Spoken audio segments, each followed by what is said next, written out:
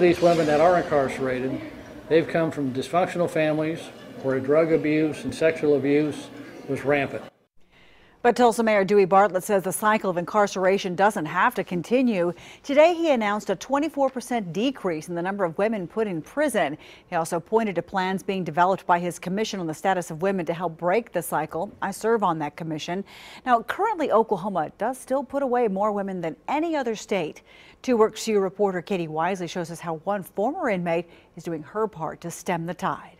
Karen, Oklahoma has 2 times the national average for women locked up. City officials say that's unacceptable, so they're taking steps to keep women out of jail. A coffee shop in Claremore is doing its part, giving former inmates a chance to make a new start.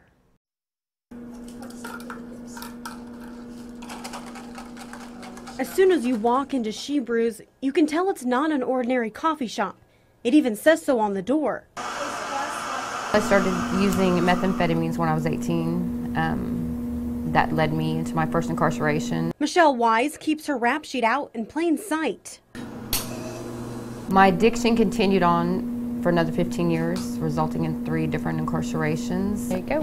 Before brewing and serving coffee in Claremore, Wise and 6 of her co-workers were serving time.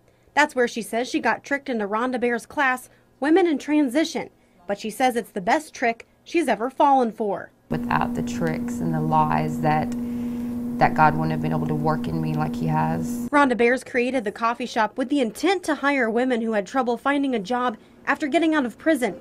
She's a former inmate herself, and someone helped her get a fresh start. Now she's paying it forward. We share a strong sense of hope in this place. Providing hope after prison, studies show it's one way to keep women from going back. If we can't keep them out of prison, then let's don't give them excessive sentencing, which is really what's breaking the state. Wise now back in school, running away from a prison cell, running toward a brighter future, focused on her faith. Katie Wisely, 2 Works For You.